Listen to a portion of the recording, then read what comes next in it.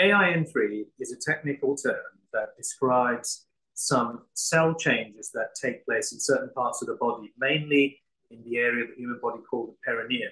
So in men and women, that is near the bottom area, near the vulvovaginal area in ladies. And this cell change is really a precancerous change. And we believe that it happens because of the body's inability to tackle a very common virus called human papillomavirus, or HPV. And as a result of that, these cell changes occur, which you can see under a microscope if you look very carefully.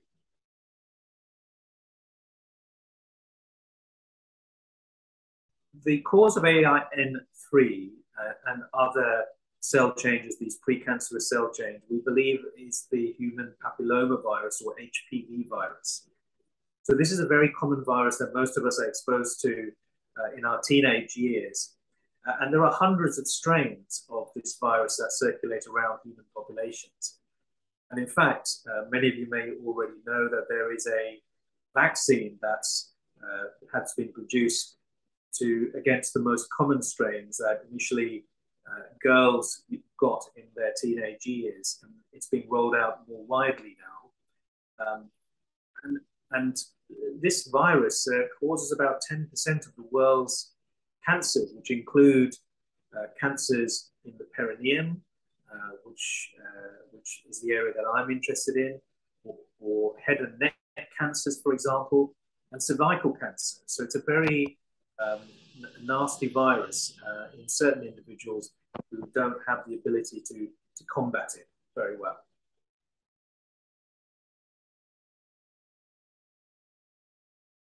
AIN3 does not always progress to cancer, although we do know that there are some high-risk groups. So certain individuals with problems with their immunity, for example, either because of an organ transplant or drugs that are given to reduce the power of the immune system, or indeed conditions that affect immunity, such as HIV. So those individuals have greater difficulty in combating the cell changes that arise, and we would classify them as being in high-risk groups. So in the average population, the general population, the risk is pretty small. But if you are in one of those high-risk groups, then it is important to raise any problems that arise in the bottom area, in particular, to your general practitioner or a specialist, and be checked over thoroughly early.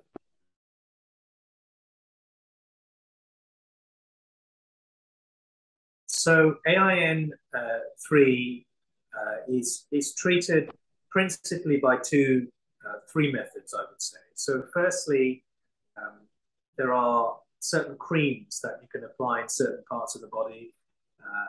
There's a cream called Aldara, which if applied for a 3 or 4 month period, you can reduce the severity of AIN3. There are what we call ablative techniques, where we use devices such as the laser device or electrical devices, heat probes, to burn away small areas of AIN3. And finally, there are surgical methods where you can surgically cut away small areas. So it can be treated, but it is a specialist area where you need a thorough assessment to decide what the best way forward is, and a thorough discussion with your specialist in advance to decide which of those methods is best.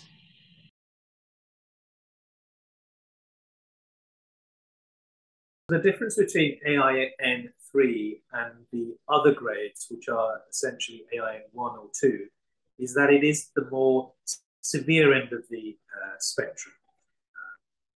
AIN2 and AIN3 we classify as high-grade disease, and AIN1 typically as low-grade disease.